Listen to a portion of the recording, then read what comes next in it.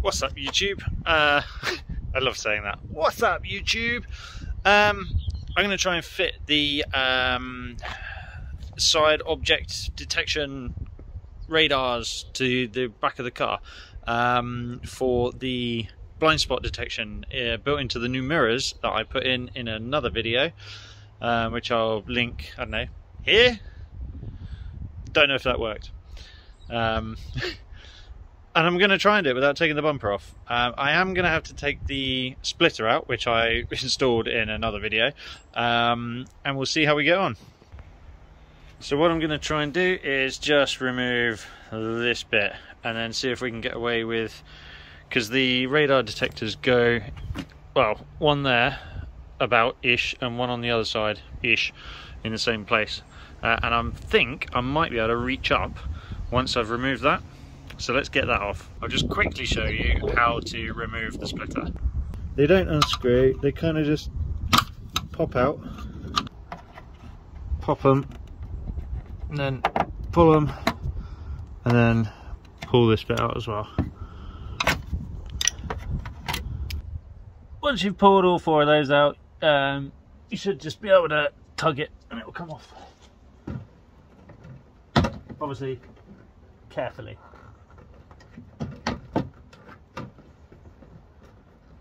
But firmly.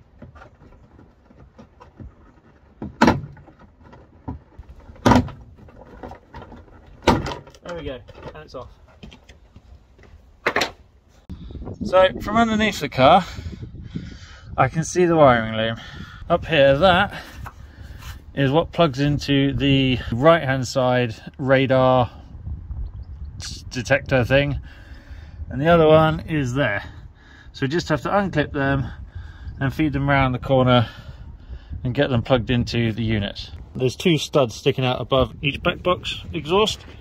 So here's the exhaust, and the bolt sticking out like around here somewhere.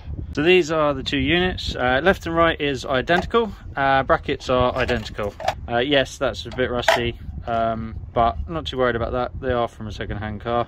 This is going quite well so far. I've managed to get the cable out of the driver's side. There we go. So with these, pull the red tab out, and then you can squeeze this bit to remove it, and vice versa. When you plug it in, push the red tab back in, like so. Will this go up without taking the bumper off? I think this might be a no.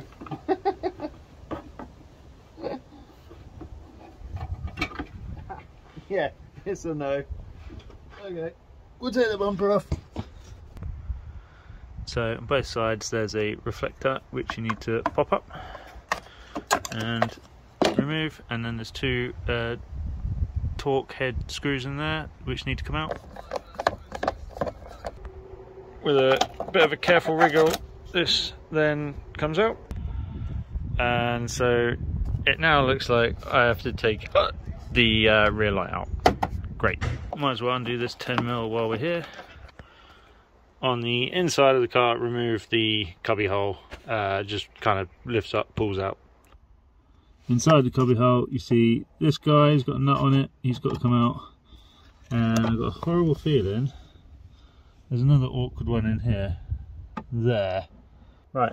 I took off the easy one and the headlight doesn't come out. So, yes, I've got to take them both out somehow. Okay, I've loosened it. So what I've done is taken a normal 10mm socket, put it on the ridiculously long thread, and used grips to loosen it. And now I'm undoing it with my fingers. And the headlight, tail light, feels like it will come out after I've undone this. Bad news, there's a third one. Can use the grips and small socket. This one's a lot harder to get to. Okay, good news. Once you've got a grip on it, it will undo. Bingo, all three. This, yes, it's loose. Okay, I need two hands to unplug that, but, oh, actually, I can just stay there. We don't need to unplug that. Lovely. Alright, easy, don't scratch it. Yeah, I unplugged it. I didn't want to damage it. Okay, cool. Now, the side of the bumper should pull off. Oh, I've undone there was an 8mm bolt in here.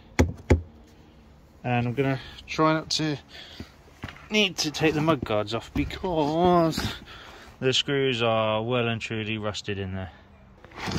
So, in theory, I should be able to pull this bit of the bumper out of the mud guard. Yep. And then I think it's the same as a splitter. Just to, oh, there we go. Yes. Just a gentle. Oh, okay, brilliant. Right, same on the other side.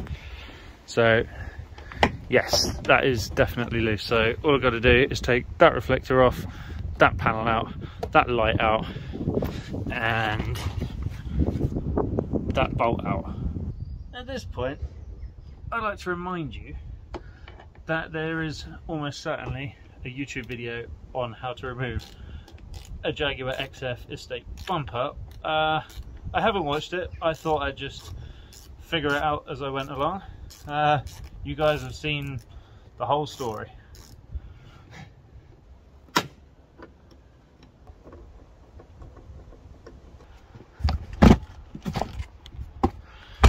Hopefully this one's a bit easier to access. No, it's not. Okay, the lower two on this side are quite self-explanatory, but the top one, I've actually popped this out, and then you can get your socket on there. Interestingly, this one wasn't tight. I'm assuming they couldn't tighten it from the factory because they designed it so badly. Lefty loosey, righty tighty. Don't drop the nut. I've actually stopped recording myself taking the end of the nuts off because I kept dropping them whilst recording and it was annoying. Ooh. Okay. Right, so, oh, I've missed the 10mm. Every single job I start with this car, I wish I didn't start. But then, once I've finished, I'm happy. Normally you'd do this with two people, but I'm going to do it on my own. Because I don't have any friends.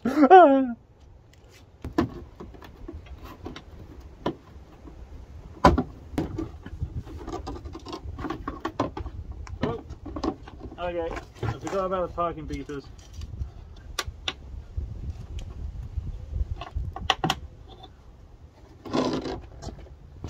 Okay, so now we have real easy access to the two bolts that hold these radars on.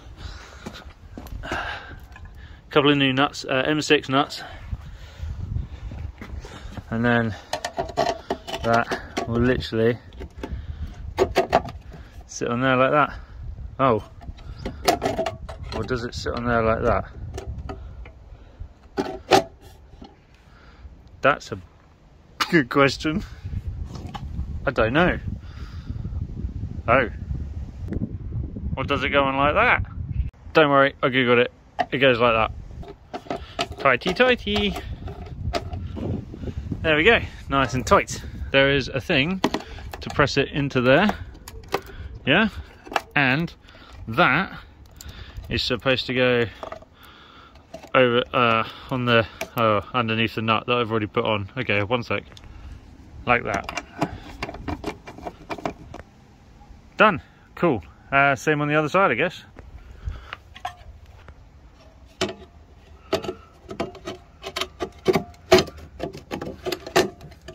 No. Stay.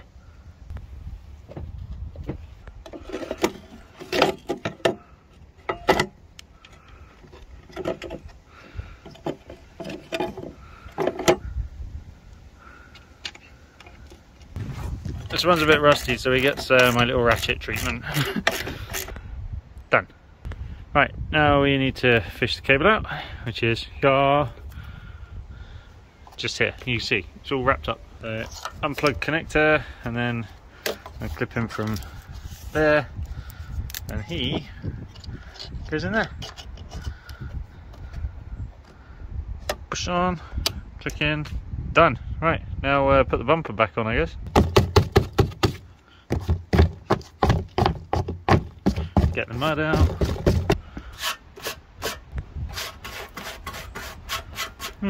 Driver's side has more crap in it. Oh, also worth mentioning, in here you need to take this cable and plug it in to where this loop is plugged into. Unplug loop, plug in cable. The Jag is a 2015, so it's literally the last of the line, black edition. And I believe all the facelifts, if they've got the rear parking sensors, will have the wiring for the rear radar sensors. Don't hold me to that. Get your head under there, have a look, see what plugs you've got. Easiest thing to do, pull open the right hand side luggage bit, see if you've got that link cable. If you've got the link cable and the cable that's supposed to plug in there, you've got the wiring in the back bumper for the radar sensors. It also means you've almost certainly got the wiring in the doors for the mirrors, which have the parking, not parking, the blind spot detector in the mirror glass. Don't forget to plug your reversing sensors in. Ooh, sounded ominous. You know what? I'm just gonna check that they work before committing to putting that bumper back on. Yep, they work.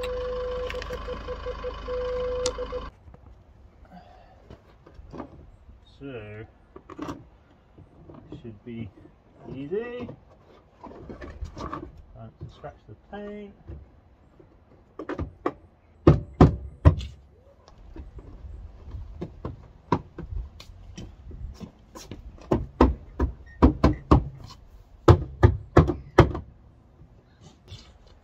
As far as bumpers go, it's quite an easy one.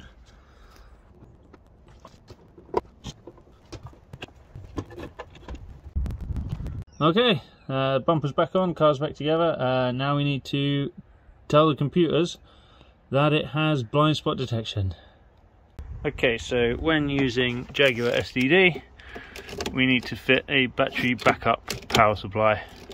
FYI, the negative goes on the spare wheel like that. You want a battery backup power supply that goes up to 50 amps, 12 volts. Plug in mongoose into car, into your laptop. Loady, loady, loady. SODR and SODL have a tick. They are communicating. So we need to change side object detection from not fitted to fitted. Yeah. So change side object detection from not fitted to fitted on both entries in the description slot. If you don't have SDD and you're not familiar with it, get a Jaguar specialist to do it. Do not mess around with this if you don't know what you're doing. Doopa doopa doo. Whoop whoop. Whoop whoop. Okay, it says on the dashboard, blind spot monitor not available. This has appeared in the service functions list. Side object detection. It says right side, radar signal, reversal correction. I'm just going to try and run this. Well that failed. Ah, right, I was in the wrong place, so I need to go down to configure new modules, electrical, and they're both here. So I'm running the right side first. Apparently if you run the left side first, it doesn't work. Okay, now it wants to download some stuff. Now it's doing something else. Right, so I believe it is sending the files to the car for those modules, hopefully. I'm getting all sorts of warnings while it's doing this. Okay, it appears to have done, but now we have a dot on there, which is different. Well, computer says okay. Now it's doing something else. Okay, that completed. Now we have to do the same with the left module. Doopa doopa doo. Ah, small problem. So now this tab's appeared, extras, and configure existing module left, configure existing module right. So I'm going to run these processes now. Doopa doopa doo. Doopa doopa doopa doo. Ooh. Doing some stuff. Oh, all these error codes are coming back up. Don't know what these files are. Apparently, I have no fuel. Starting the software download job. Ignition on. Oh, blinky. So we still have error light, which is what that little light means. Clear the fault codes. Now we need to run the left one. Doopa doopa doo. Doopa doopa doo. And we have a problem. Click continue, see what happens. No software parts available for this vehicle. Okay, so I found that the software kept overwriting the file I'd modified. So now I've had to, because it pulls it from a zip file with all the other chassis numbers in. So what I've had to do is modify the one in the zip file, so when it pulls it out, it's already modified. So now we've modified the file in the zip folder with the SODL and the SODR. Let's try it again. Let's see if this works. Configure new module. Let's try it from the extras menu instead. Let's see how it likes to pull my modified as built data file now. Oh. Maybe. Nope. So this message means I cannot write the VIN number to the left module. Now it worked with the right module, so what I'm going to do is swap over the modules and try and relearn the right module with the VIN number, and that hopefully will work. So I'm going to try and swap these modules around without taking the whole bumper off, just by undoing the bolt at the bottom and pulling it off. It's quite accessible from here. Now they're swapped over, let's try again.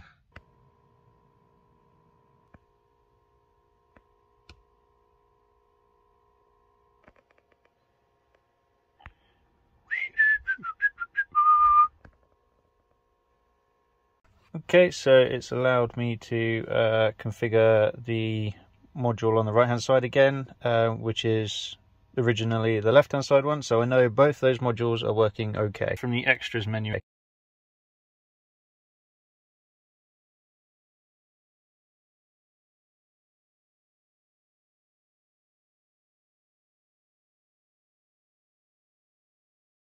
Okay, we got a failure occurred, but I retried and that seemed to work. And now we have a dot in both mirrors. Awesome. And it says all parts were successfully downloaded. Although I've got some new problems on here. Clear the fault codes. Okay, this is good. Press brake, right, tailgate open. The tailgate's open because I've got a battery backup connected, obviously, because I'm running SDD, but it's not telling me I have a fault. And this says complete. Now it's doing a fault code clear. I'm starting to get excited. Okay, I've got no fault codes now. Well, apart from these. I think these might be something to do with the dynamic indicator lights that I fitted. It obviously doesn't like them, but they work, so I don't care.